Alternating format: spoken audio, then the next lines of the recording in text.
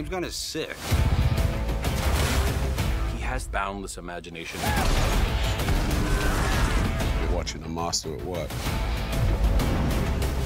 He is in his element in this genre.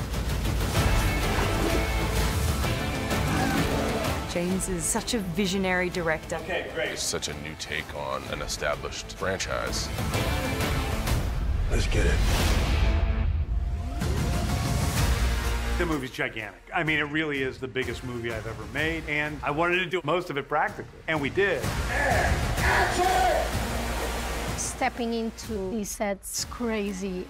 James is really a genius. He's really good at creating an atmosphere where things come to life.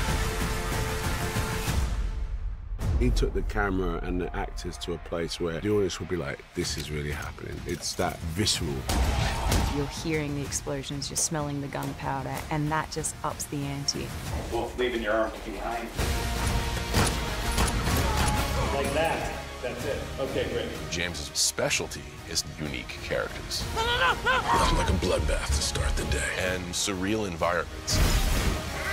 We shot in Panama. Everywhere you looked was incredible. It's brightly colorful and beautiful. I remember thinking it's just going to look wicked on screen. Gracias. This is the man who makes films that blow people's minds when it comes to visual spectacle, but then it's all grounded in character development, sprinkled with humor. He does throw polka dots at people. Superhero movies should be fun and should be bonkers. Yeah. That is your hand. Very good. He knows how to do the comedy things, the ha-has, and all the actions, the boom-booms, and combine those to make a nice, tasty snack of dopeness. I thought you were the crazy one. Oh, yeah. Fuck you in your underwear!